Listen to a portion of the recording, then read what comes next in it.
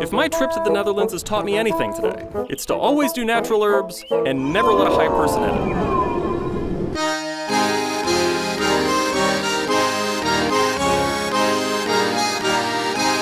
Low German is the dialect of the northeastern region that borders Holland, the Netherlands. North and South Holland are provinces on the west side of the country and not the name of the whole country. Back on topic. High German comes from the mountainous regions of Germany and is the most common form. Low German is a mixture of German and Dutch languages, similarly to how in America, Creole and Gullah are mixtures of English and West African languages. Low German was most common around Dryvalda until refugees from the west arrived during World War II. Low German and High German speakers are stratified by age now. Old people often speak Low German and everyone else speaks High German. Now, speaking of High Germans, we did actually go to the Netherlands for the day. Before the euro balanced out price competition in the area, Germans used to border jump all the time to buy cheap cigarettes.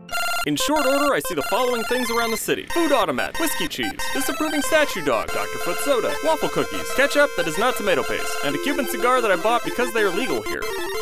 We pass weed shops called coffee shops, but my father keeps referring to them as bulldogs. I ask him why, and he says he doesn't know where the name came from, but most of the weed shops seem to have a bulldog out front. That doesn't make any sense until I find out that the Bulldog Coffee Shop is a cannabis company with multiple franchises, sort of like a weed Starbucks. The company is so large they even have a clothing brand and opened up a hotel in Canada.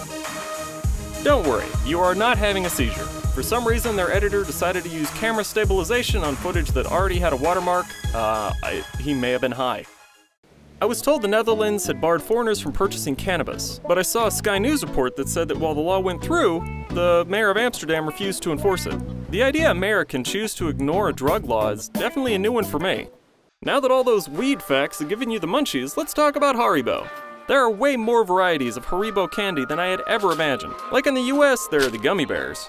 But they also make gummy soda bottles, gummy teeth, gummy berries, gummy fried eggs, gummy bricks, gummy rings, gummy worms, gummy snails, gummy hearts. They also make a lot of salty licorice, which is a flavor I think tastes like shoe polish, but people in Europe seem to love. Regardless of Wikipedia's death warning, I end today trying to find a new form of Waldmeister. This is Waldmeister flavored Kool-Aid. It tastes like antifreeze mixed with old man sweat. Beata reads the label and finds out that it doesn't contain any real Waldmeister. It's a fake flavor, like grape soda. It also doesn't contain any real sugar, so it has that fun, saccharine, awful flavor. Is there maybe a place that you'd like to go to? Yeah, for real, me has heard about them coffee shops where they don't just sell the coffee. No. Is that possible? That's okay.